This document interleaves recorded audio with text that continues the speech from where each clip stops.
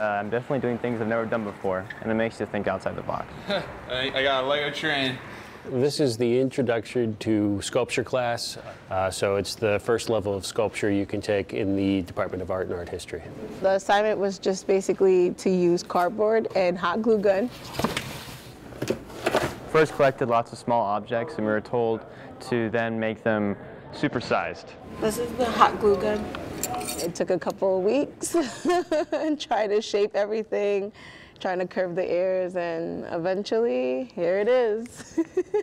You gain a lot by coming into a class where you're forced to use your hands and to approach problems from new perspectives, sort of abstract reasoning, which is something art permits you to do. I wanted to make someone life-size, so she's life-size, 7.5 feet tall. Most of the students that take this course are not art majors. I'm actually an East Asian Studies major. I'm a sociology major. We have Lego figure, a tape measure, a can opener, to come in, to be forced to work at scale, to make something larger than they've ever made before, potentially, and to learn a material. Any material with some depth is a good exercise for students. You see, when you look at the different projects, the amount of ingenuity that it took to get into them, so when you create something like that, it's really, you feel good about it afterwards.